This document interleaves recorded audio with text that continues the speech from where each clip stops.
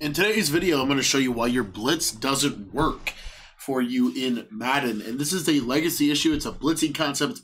It's really the way to blitz on next gen. And if you're not doing this, it's really problematic for your pressures because your pressures will not be consistent and you will be really frustrated because you're not getting the pressure that you should be.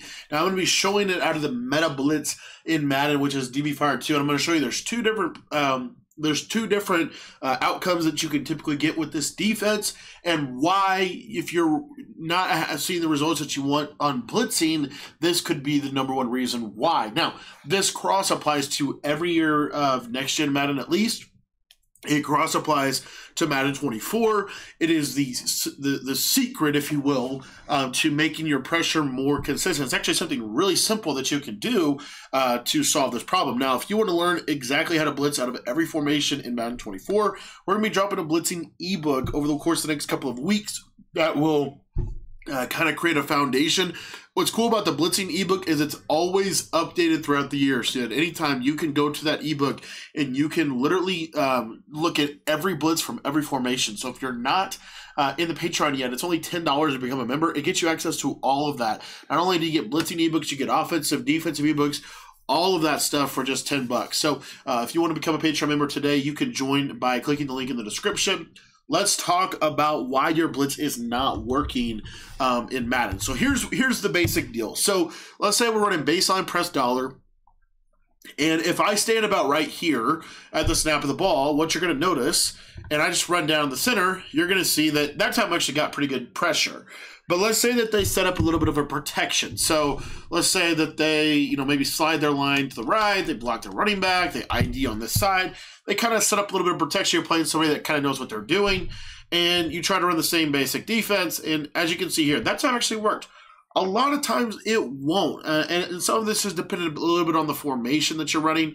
But if I just stand back here like this, it's probably not going to be as consistent. Baseline dollar is just that good this year. But what I'll show you real quick here, let me see if I can kind of trigger it with this. What I'll show you real quick that oftentimes happens, you see how he's kind of bumping like that? What's happening is the offensive line is not being triggered because your user is not doing anything to trigger them. Now, let's say, for example, that I get down in here and I run the same basic idea. Typically what will happen is, as you saw right there, you saw how that outside guy on the right kind of bumped into the tackle. It slows down the pressure significantly. And again, if I'm standing about right here, even if I run at the center, a lot of times you see how he's able to recover. Again, it kind of slows down the pressure. Now, again, baseline dollar in Madden 23 is insane. It can come in really, really well against really anything. But here's how you can take it to the next level. All you have to do is when you come down here with your user, and you can be, you can even be back here if you wanted to. This actually started with 245 odd in Madden 22, I believe, and dollar to a degree. Basically, what you want to do is when you come down to the center to kind of distract him, basically you're trying to just suck the guard inside. When you do that, you just hit left trigger. So you're going to come down, you're going to hit left trigger, and what you'll see is this blitz will come in significantly better and faster and more consistent and reliably. So when I run down, I'm just going to basically quick left trigger and kind of like trigger that animation. And as you can see, they're not going to be able to pick this up. Now, the beauty of this is it makes the pressure on the opposite side so much better. And this is something you're going to need in Madden 23. Whenever you're triggering this still works from what I've heard. This right here, just trigger that just like that. And as you can see, the guards, they kind of suck inside. Now, the more over the center you are, at least in Madden 23, the better. So what you're going to see here, we're going to do the same pass pro. And now I'm going to stand about right here, and I'm going to try to jab at this right guard. So I'm gonna cross over the guy. As soon as I get in this position, I'm going to hit left trigger and then go back into coverage. So what you're going to see here, same basic idea. Boom, trigger that guard to kind of dumb out. And sometimes in practice mode, they just kind of like build up kind of a resistance to the blitz. But that's basically the idea. And you will see this works really, really well in game. The more over the center, I think, the better now. It didn't used to be like that. See how that guard really sucked in that time? And then you get the pressure. So even if they pass pro, they're not going to have the success. So the same thing is true. Like, let's say the block a tight end. loop this, boom, the guard sucks in, and as you can see, that other guy is able to loop around. You need this in your pressure, and you can do this.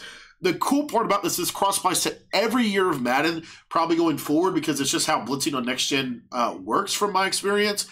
But the other thing that's really cool about this is you can apply it to any formation as well. So the nickel over, which I think is going to be the best defense, at least at the start of the year, you're standing right here. If that running back goes out, I'm going to run it. This guy just hit left trigger, boom, you see the quick pressure.